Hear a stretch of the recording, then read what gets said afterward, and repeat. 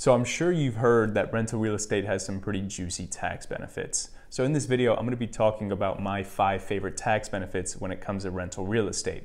But before I get into that, I just want to note that I'm not a CPA or tax professional, so just make sure you get with a professional before you do anything. The first tax benefit I want to talk about is something called depreciation. And depreciation is simply the reduction in value of an asset over time due to wear and tear.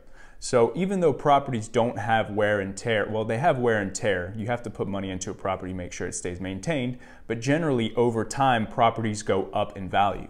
But the government allows you to deduct the asset's price over a certain period of time due to depreciation. And that amount of time for residential real estate is 27.5 years. So let's do an example. Let's say that you buy a residential real estate property that is worth $350,000.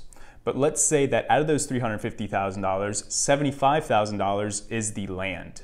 And it's important to note that you cannot depreciate land. So that has to be subtracted from the total amount. So you're going to do $350,000 minus the $75,000 for the land, and that's going to leave you with $275,000.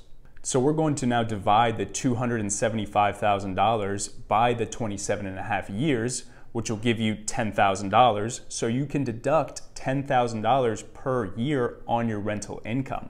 So that means that if you make $10,000 in rental income for that year, using depreciation alone, you will have to not pay any taxes. The second tax benefit I want to talk about is something called a 1031 exchange. And to give an example of what the 1031 exchange is, let's say that you buy a property for $100,000 and a few years later you sell it for $150,000. That $50,000 difference is capital gains, and you have to pay taxes on it unless you file for a 1031 exchange, which says that you will use that money to help you buy another larger rental property. So basically the government says you are deferring your taxes to a later date. And the reason why that's good is because you have extra money, you're saving money from not paying taxes to buy this next property, and money now is worth more than money later.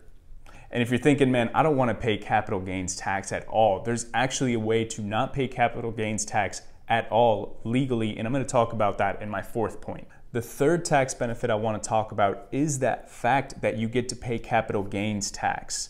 If you hold a property for longer than 12 months, you get taxed at long-term capital gains, which as of right now is between 0 to 20%.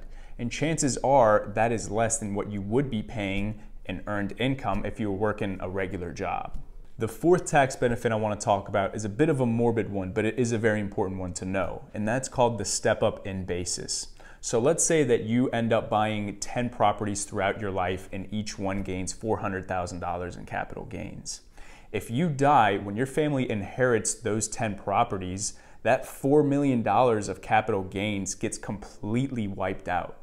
Basically, the properties get reevaluated at its current value whenever you die and your family inherits it. And the fifth tax benefit I want to talk about is the fact that rental income is not subject to Medicare and Social Security tax. And that's about 7 to 15%, which is a pretty sizable amount. Anyway, guys, that's it for my video. I hope you guys enjoyed it. Make sure you hit the like button if you did. And if you want to see more content like this, make sure you hit the subscribe button.